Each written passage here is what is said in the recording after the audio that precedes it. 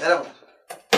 Bir aradayız. Göreceli bir zaman kavramı diyelim. Uzun diyebilirsiniz, kısa diyebilirsiniz ama bir aradan sonra yine buluştuk. Ne yapıyordum derseniz, Star Wars inceliyordum diyelim. Eski Cumhuriyet'le başladım incelemeye. Yetmedi, Klon Savaşları'na geçti. O da yetmedi, antoloji serisi Rogue One'a baktım. O da yetmedi, yeni üçlemeden Last Jedi'yi inceledim ama hiçbir seride Darth Vader'dan daha karizmatik bir karakter olmadığına karar verdim. Kendisi evrendeki en güçlü, en karanlık, en sert, en acımasız, en cool, en karizmatik, alabileceği bütün enleri almış karakter diyebiliriz. Seçilmiş kişi ya, ötesi yok yani. Daha ne? Bu sefer onun maskesini, kaskını yapacağız. Giyilebilir olacak veyahut da bir köşeye koyabileceğiniz bir şey olacak. Tamamıyla nasıl kullanmak istediğiniz size kalmış. Önce birkaç görseline bak.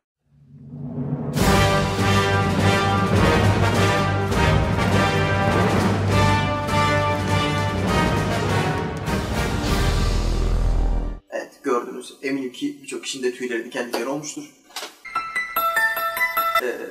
İsterseniz başlayalım.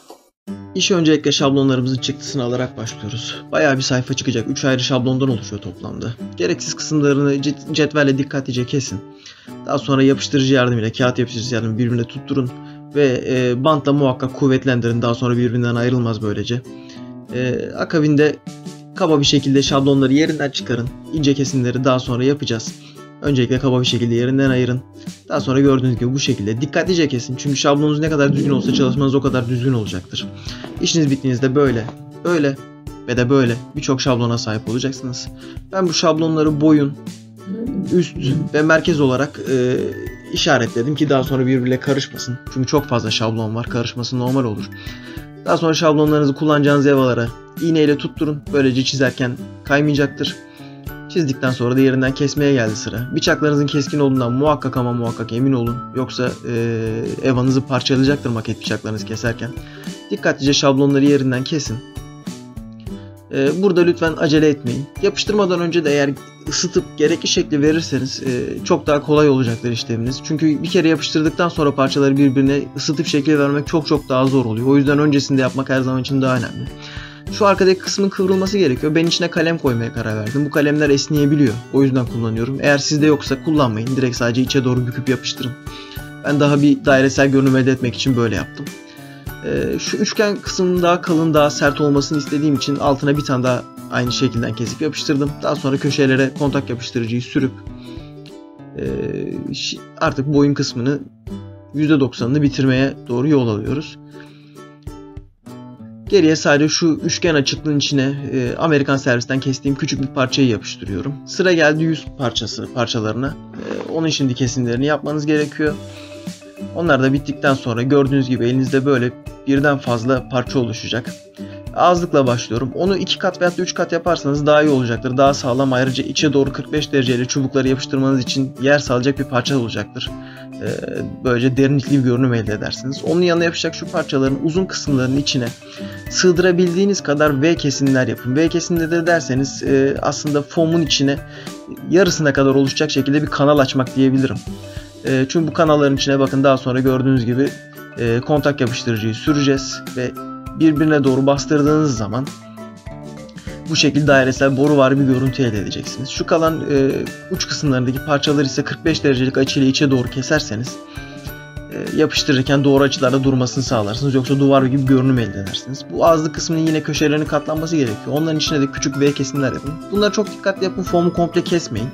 Keserseniz bir daha parçayı baştan yapmanız gerekir. Artık kenarlara kontak yapıştırıcı sürüp ilgili parçaları birbirine birleştirerek devam edebilirsiniz. Ama öncesinde yine Amerikan servisimizi ilgili yere yapıştırıyoruz. Çünkü bir kere içeride kaldı mı inanın çalışması çok daha zor olur. O yüzden öncesinde yaparsanız size kolaylık sağlayacaktır. Onu da yerine yapıştırdıktan sonra bunlar detay parçalar, yapmak zorunda değilsiniz ama yaparsanız daha hoş bir görünüm elde eder. Evet, o parçaları doğru açılarla kestiğimiz için gördüğünüz gibi geriye doğru bir dönüş yapmaya başladı şekil. Eğer yapmasaydık düz olacaktı. Şimdi ben bu boru gibi olan parçaların dışarıda durmasını istiyorum. Bunun için de aynı uzunluk ve kalınlıkta 2 tane eva parçası kesip bunların arkasına yapıştırıyorum. Böylece diğer parçayla yapıştırdığımda bunlar tamamıyla dışarıda durmuş olacak. Fazla kalan kısmını kesiyoruz. Şu üçgen kısmı, onu küçük kesikler yanından açarsanız ucu kalacak şekilde boru kısmının en sonucunun oraya yapışmasını sağlayabilirsiniz. Böylece 3 boyutlu görüntüyü tamamlayacaktır. Alt kısmı böyle oluyor. Şimdi devam edelim üst kısmına. Şablonların üzerinde bazı kesik çizgiler göreceksiniz. Bunları ben kalemle delip forma işaretleyip onları birleştirip daha sonra içine kanal kesikleri, yani V kesikleri dediğim kesikleri açıyorum. İçine sıcak silikonu basıp istediğiniz açıda tutarsanız gördüğünüz gibi oranın katlı durmasını sağlıyorsunuz. Birden fazla parçayı kesip yapıştırmak yerine bunu yapmayı tercih edebilirsiniz. Dışta kalan kısımları ise yine 45 derecelik açı içe doğru kesiyorum ki diğer parçayla yapıştırdığımda doğru açıda dursun. Çünkü içe doğru bir dönüş sağlıyor parça, orada düz gitmiyor. Köşeleri artık yine kontak yapıştırıcımızı sürüyoruz. Parçaları birbirine birleştirmeye devam ediyoruz. Bu kısımları yaparken acele etmeyin. Doğru yere denk geldiğinden emin olun. Çünkü kontak yapıştırıcı bir kere tuttuğum birbirinden ayrılmakta zorlanacaktır. Evet, gördüğünüz gibi şekil almaya başladı. Sıra geldi göz parçasına. Yine referans noktalarımı işaretleyip V kesimlerimi yapıp doğru açılarda katlanmasına formun yardımcı oluyorum. Dışta kalan kısımları da yine 45 derecelik açılarla keserseniz göz kısmının ana parçaya yapıştığı yerde doğru açıyla durmasını sağlayacaksınızdır. İç bükey bir şekli var burada. Ona göre katlayın. Dikkat edin, yanlış yöne doğru yapıştırmayın. Aradaki o burun direğinin denk geldiği yere yine Amerikan servisi yapıştırıp ana parçayla birleştirebilirsiniz. Gördüğünüz gibi burada da yukarıya doğru dik bir şekilde durdu, doğru kesim yaptığımız için. Sıra geldi tepe parçasına. Bu bir çember, iki daireden oluşuyor. Öncelikle çemberi oluşturuyoruz. Daha sonra onun altına denk gelecek bir daire, dairenin içine denk gelecek küçük bir daire daha olacak. Bu şeklin aslında farklı bir amacı var ama yapmasanız, yani düz de yapsanız olur aslında. Çok şart değil. Ben sadece öyle hoşuma gittiği için yaptım.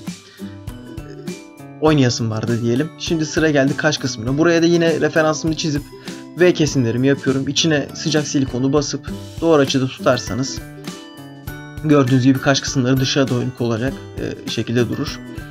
Kenarlara yine kontak yapıştırıcıyı sürüp parçaları birbirine birleştirmeye devam etmeniz gerekiyor. Standart işlem zaten bu, sürekli yapıştır. Evet. Bu parçaları da birbirine yapıştırdığınızda yüz kısmı da gene %90 oranında bitiyor ama biraz.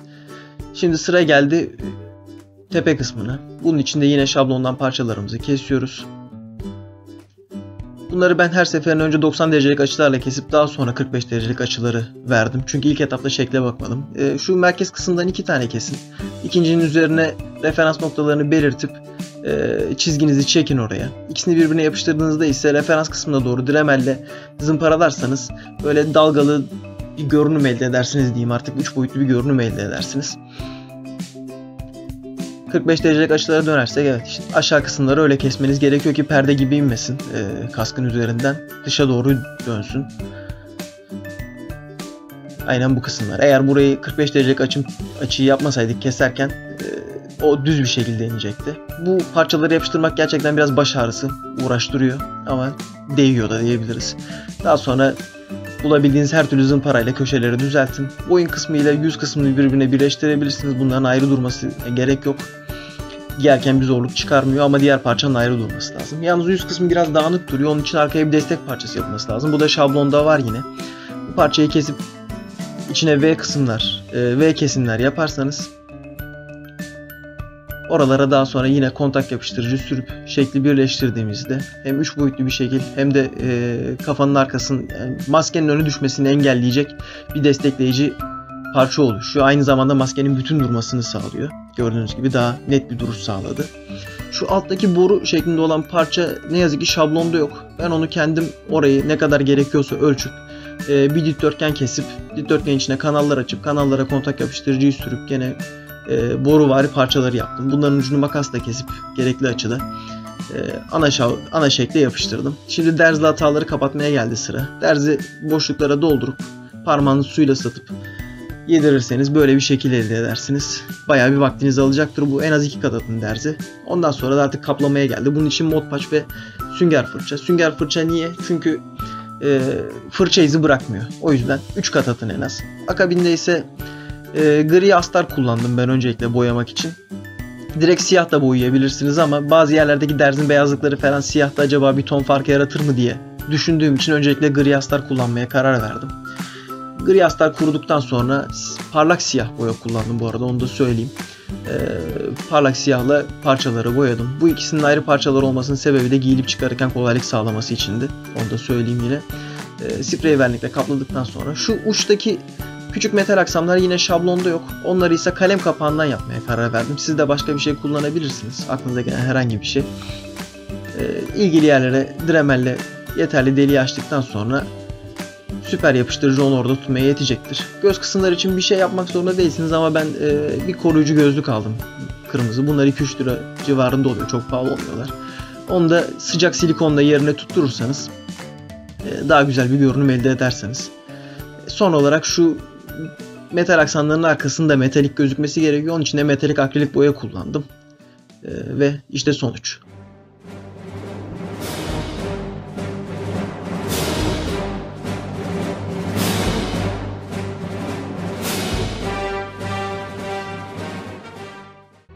Supreme Leader senses it.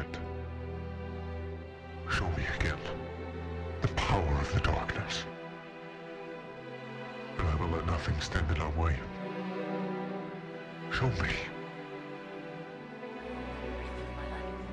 I will finish what you started.